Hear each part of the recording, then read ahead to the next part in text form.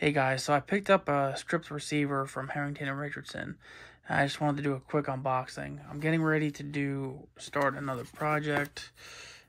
This project is going to be a M16A2 clone. Once I get this done, I'll have almost all the major M16s, with a couple exceptions of some of the earlier ones. So these receivers, they come much nicer than the standard receivers. If you've ever gotten a Palmetto State Armory receiver, they usually just come in this little foam sleeve, bubble wrap sleeve thing. These are actually really packed in. I also want to note that these cost a bit more than regular PSA receivers. So, it's a nice little box. This is another Blem receiver. Well, my A1 was a Blem. This will be the first Blem receiver I got. I had it out of the box earlier. I didn't really see any Blems. Oh, okay, right there is one. Nope, it's wiping off. There's a little... Oh, there we go. Okay, I can see the Blems now. I see a little nicks there. There's one there too. So, but that's fine with me.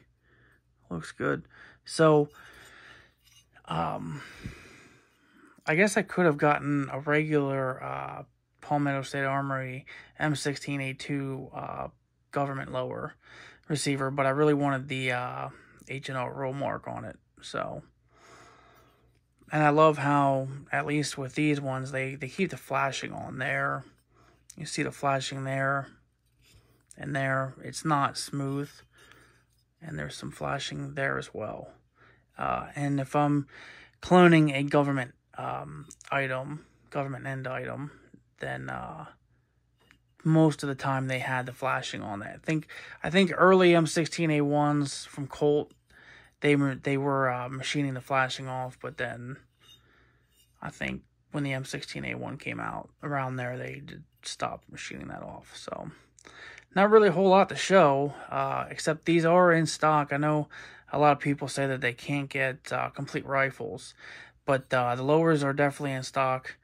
And they do sell out, but I know this. I've been watching one of these A2 lowers for a while now, and I think this has been in stock for over a week now. So, I don't know if the M16A2 lowers are just not selling quite as good as the M16A1 lowers.